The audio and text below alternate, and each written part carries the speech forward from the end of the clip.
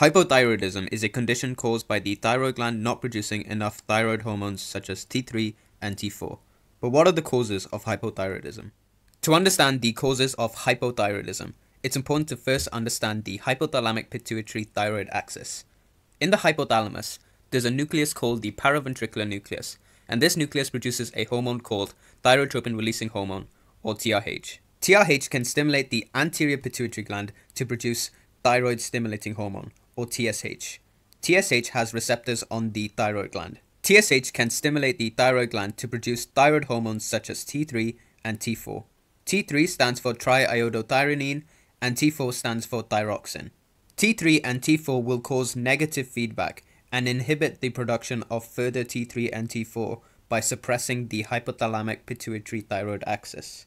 Now let's think about hypothyroidism. Hypothyroidism is characterized by low levels of T3 and T4 being produced. It's important to note that low levels of T3 and T4 in the blood means that there will be less negative feedback on the axis. Hypothyroidism can be divided into primary, secondary, and tertiary hypothyroidism based on the level at which this axis is affected. Let's start with primary hypothyroidism, which refers to conditions which affects the thyroid gland's ability to produce thyroid hormones. It's important to realize that even though there are low levels of T3 and T4 in the blood, there is a compensatory increase in TSH production due to the loss of negative feedback on the axis. So primary hypothyroidism is characterized by low levels of free T3 and T4 and high levels of TSH. Let's now discuss the causes of primary hypothyroidism. The most common cause of primary hypothyroidism worldwide is iodine deficiency. The most common cause in the Western world is chronic autoimmune thyroiditis. This is also known as Hashimoto's thyroiditis. Another cause for primary hypothyroidism is called subacute granulomatous thyroiditis. This is also known as QUERVAIN'S thyroiditis. Primary hypothyroidism can also occur after pregnancy, and it's known as postpartum thyroiditis. There are also iatrogenic causes of primary hypothyroidism, and some medications can also cause primary hypothyroidism. Finally, congenital hypothyroidism is another type of primary hypothyroidism. Let's now go through each type of primary hypothyroidism. Iodine deficiency is very common in countries where iodine is not fortified in food. Iodide is used by the thyroid gland to make T3 and T4. In iodine deficiency, there is less iodide available for the thyroid gland to make T3 and T4, which leads to primary hypothyroidism. In response to trying to produce more T3 and T4, the thyroid gland will hypertrophy, and this can lead to an endemic goiter. Chronic autoimmune thyroiditis is also known as Hashimoto's thyroiditis, and it's characterized by autoimmune destruction of the thyroid gland. This happens because there are autoantibodies being targeted against the thyroid gland, and the main autoantibodies identified are anti-thyroid peroxidase antibodies, or anti-TPO antibodies, and anti-thyroglobulin antibodies, or anti-TG antibodies. Some patients are also positive for TSH receptor antibodies. An important point to learn is that patients with chronic autoimmune thyroiditis have a strong genetic association with the HLA-DR3 genotype. Initially, the damage will lead to rupture of the follicular cells of the thyroid gland, and this can lead to T3 and T4 getting spilled out into the blood and lead to a transient hyperthyroidism. But as the thyroid gland starts to get destroyed, the function of the thyroid gland will start to decrease, and this will lead to chronic hypothyroidism. Chronic autoimmune thyroiditis can lead to a painless goiter, but it's important to note that many patients will not have a goiter because the thyroid gland will atrophy. Patients with chronic autoimmune thyroiditis have an increased risk of developing non-Hodgkin's lymphoma, such as B-cell lymphoma. Chronic autoimmune thyroiditis mainly affects women compared to men, just like many other autoimmune conditions. Subacute granulomatous thyroiditis is also known as de Quervain's thyroiditis. It is a self-limiting disease that usually occurs due to a viral infection, such as a respiratory tract infection. The initial damage can lead to follicular rupture, which can lead to a transient hyperthyroidism, which can also lead to hypothyroidism. But as this condition is self-limiting, usually patients will return back to normal thyroid function. This is an example of an inflammatory condition, and it will lead to an inflamed, painful thyroid, which differentiates it from many other thyroid disorders. Patients may also have flu-like symptoms, and on labs there will be an increased ESR due to the inflammation. Postpartum thyroiditis is also a self-limiting disease that can happen up to 1 year after a pregnant woman has delivered her baby.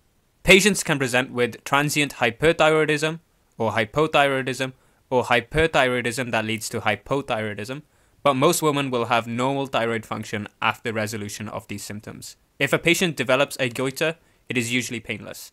There are also iatrogenic causes of primary hypothyroidism. Primary hypothyroidism can occur due to treatment of hyperthyroidism or a thyroid neoplasm. Patients can be treated by radiation or radioiodine therapy, and these therapies can damage functional thyroid tissue and cause hypothyroidism. Patients can also be treated with a thyroidectomy, which involves removing the thyroid gland. Patients can have a total thyroidectomy, which involves removing the whole thyroid gland, and patients can develop hypothyroidism a couple of weeks after the surgery. Patients can also have a subtotal thyroidectomy, which involves removing only part of the thyroid gland, and patients can develop hypothyroidism a couple of months or years after the surgery. Medications can also cause hypothyroidism. Antithyroid medications such as carbimazole or propylthiouracil will lower the thyroid hormone levels, and it can lead to hypothyroidism. Lithium can cause hypothyroidism by interfering with the synthesis of thyroid hormones. Amiodarone can also cause hypothyroidism by what's called the wolf-chaikoff effect, which we will now discuss. The wolf-chaikoff effect is an autoregulatory phenomenon in the thyroid gland. Normally, iodide is converted by the thyroid gland into T3 and T4. When there is excess iodide in the body, the thyroid gland will downregulate the production of T3 and T4 and basically act like a brake. This is done to prevent the excessive production of thyroid hormones. So the wolf-chaikoff effect can lead to hypothyroidism. Patients can develop excess iodide in the body due to amiodarone, because amiodarone contains a lot of iodine. Patients can also develop excess iodide in the body if they have radiocontrast agents, because they contain a lot of iodine as well.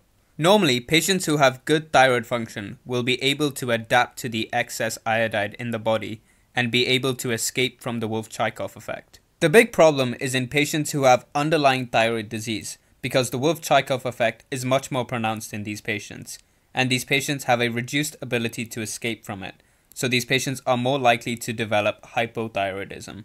Congenital hypothyroidism is where babies are born with severe hypothyroidism. There are many causes linked with this disease. One of the causes is thyroid agenesis, where the thyroid gland does not form at all. Another cause is antibody-mediated maternal hypothyroidism, which is where maternal antibodies attacks the baby's thyroid gland. Other causes includes iodine deficiency and dyshomogenesis, where the thyroid gland does not have the enzymes to make thyroid hormones, such as thyroid peroxidase enzymes. Babies are screened for congenital hypothyroidism. This is really important because many babies do not have any symptoms at the time of birth because the placenta provides maternal thyroid hormones to the fetus. So newborn screening is really important even in babies who have no symptoms at the time of birth. You can remember the symptoms of severe congenital hypothyroidism with the 6 Ps. Babies look very pale, and they also have a very puffy face. Babies can also look pot-bellied. They can also have a protruding umbilicus due to an umbilical hernia. They can have a protuberant tongue, as well as very poor brain development. So we've discussed the main causes of primary hypothyroidism. Let's now discuss secondary hypothyroidism and how it leads to less T3 and T4 being produced. Secondary hypothyroidism refers to conditions that affect the anterior pituitary gland. If the anterior pituitary gland does not produce as much TSH, that means that there will be less stimulation of the thyroid gland to produce thyroid hormones. So secondary hypothyroidism is characterized by low levels of free T3 and T4 and an inappropriately normal or low TSH level. Let's now discuss the causes of secondary hypothyroidism. Causes of secondary hypothyroidism includes a pituitary adenoma that is leading to hypopituitarism.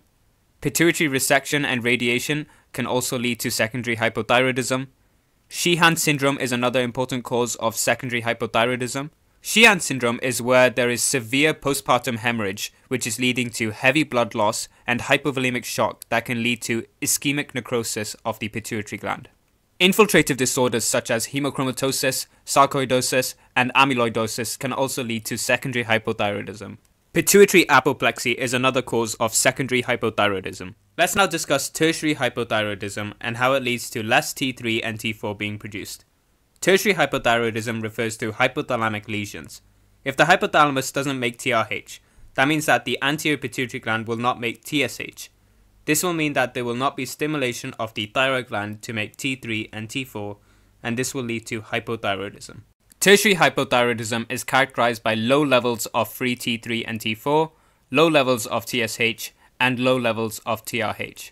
Tertiary hypothyroidism is a very rare cause of hypothyroidism.